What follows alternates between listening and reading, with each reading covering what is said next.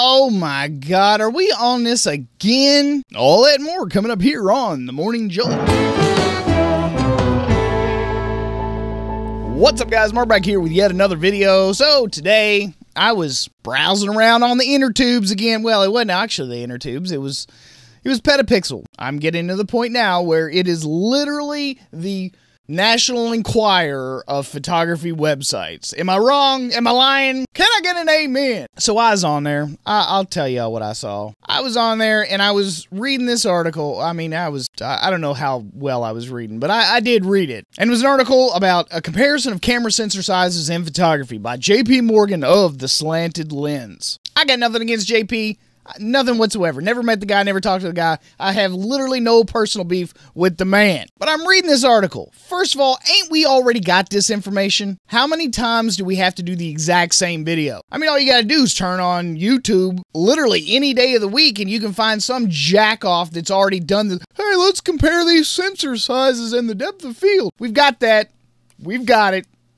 Been done. Zach Arias did it, what, like 5 years ago with his crop or crap video? We got it. I don't think we need it no more. But as I was reading this article, I was, first of all, shocked that he would make such a video because, again, we got it. B, he made it because, oh, come on now, just tell the truth, it was clickbait. We all know it's clickbait. I mean, you can be honest. I mean, this is some shit that I would do. Seriously, I mean, you've got like 20 years as a professional commercial photographer, and this is the kind of trash. Look, just tell me that you needed some extra views. You wrote a bullshit article for Petapixel just so you could get a few extra eyeballs. You telling the truth would actually have been a better read than this. This is bullshit. Straight up kindergarten trash. Now look, I know I fool around quite a bit, but on occasion, you think that maybe someone is going to put something out there that's actually worth reading, something that's actually going to challenge potentially the way you think about a particular camera setup, a particular camera brand, a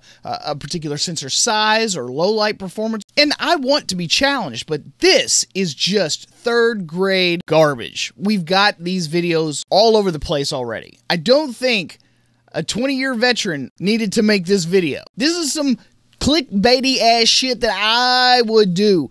JP, what you doing, man? You trying to steal my thunder? You stole my thunder, goddamn. So he did a camera comparison with 4 different cameras. He did a medium format, he did a full frame, he did APS-C, and then micro four thirds. He used a Hasselblad, a Sony a7R Mark III, a Canon 7D, and Panasonic GH5. He gets right into the test. It's exciting. It's actually kind of like a what the F. The first example he gives, he takes a Hasselblad f3.2 and then compares it apples to apples with a Panasonic at f3.2. You just did an apples to apples f-stop comparison between a medium format and a micro four thirds camera. I mean, how's that even like that's not a comparison. I mean, you're comparing two massively different sized camera sensors and you're shooting them at the exact same f-stop? That's not a comparison, that's a setup for a stomp. I mean, I've shot every single possible sensor size that I've ever been able to get my hands on. Medium format, APS-C, full frame, micro four thirds, 1-inch sensors,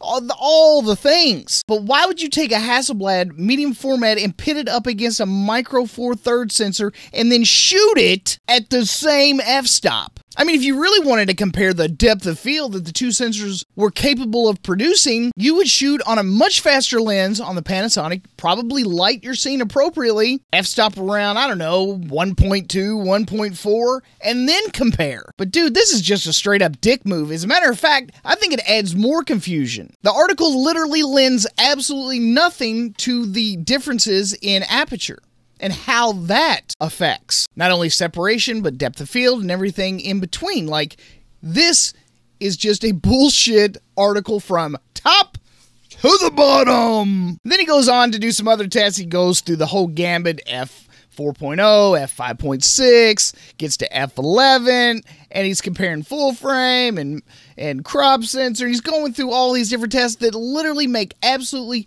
no difference. He also starts doing a bunch of tests about low noise light structure and how the different grain patterns develop and all this other. It's like we already know all this because the larger sensors gather more light. So obviously they're not going to be as noisy because they've got more light. And then he's doing apples to apples, one-to-one comparisons of all the different sensors at ISO 1600. And it's like, what do you expect to happen, JP? I think you done know. Just tell the truth, man. This is clickbait. You just trying to throw out some easy shit so you can get some free views. Come on, man. Leave that shit up to me. I'm the easy cheese here. You think I'm pulling a Max Yuriev and doing a bunch of computer tests for 4 days? Locked in my office? Comparing Geekbench scores? You gotta be flipping kidding me. Nah, man. I ain't the one. You leave that easy cheese to me. You leave the clickbait to the professionals. JP, you leave it to me. So eventually he gets around to the point. We get all the way down to the bottom of the article, and these are his conclusions.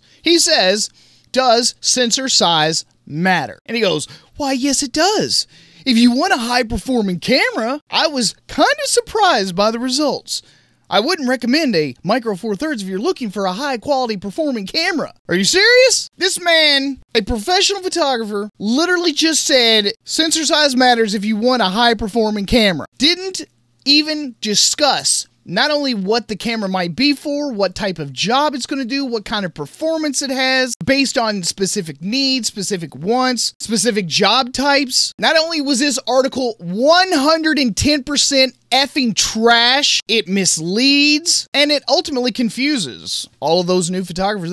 Oh, I absolutely have to have full frame. He literally comes to the conclusion that 35mm full frame cameras are the best. Well, no one could have seen that one coming. Good job. Like I said, man, I have shot with every single sensor out there, and I have seen beautiful, absolutely gorgeous results with just about every camera, including cell phones, including point and shoots. I have seen gorgeous depth of field with just about every type of lens camera combination. I ended up picking up an APS-C size camera because I think that it was the best performing camera for not only what I do, but it also involved size, weight, ultimately the price of those lenses. I picked Fujifilm not because necessarily of the size. All of that was a factor for me. I picked Fujifilm for the quality of their lenses. Just about every other camera brand out there makes APS-C glass.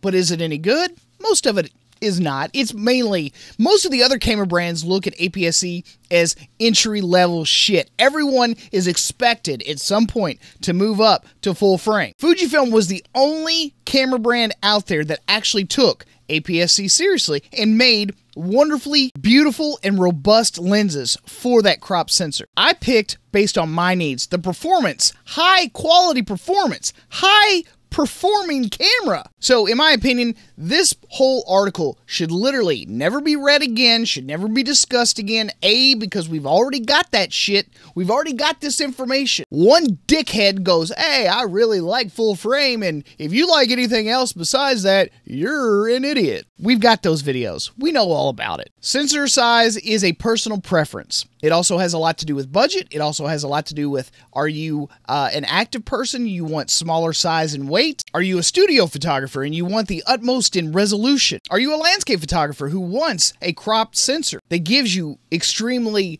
wide depth of field so that everything can be perfectly sharp and in focus? Are you a wildlife photographer who wants some extra reach, so you grab a crop sensor camera so that you can get in tight, get in close? A high-performing camera is going to be based on your needs. Not every full frame meets those needs. JP, you're busted. This article was bullshit and you should apologize somewhere publicly. Hey everyone, I'm JP and I just want to say that I wanted to make a clickbait video, so hope everyone enjoys it and doesn't get anything from it. So enjoy that. We'll see you guys on the next one. Alright boys, that's all I've got for you all today. Hope you guys enjoyed the video. If you did, don't forget to give this video a thumbs up and also maybe subscribe to the channel if you happen to really enjoy it. That would be pretty damn awesome of you. Thanks so much for watching yet another Morning Jolt episode here on The Photo Video Show. I'm your host, Mark Puckett, and I'm going to see you guys again on the next one. Peace out.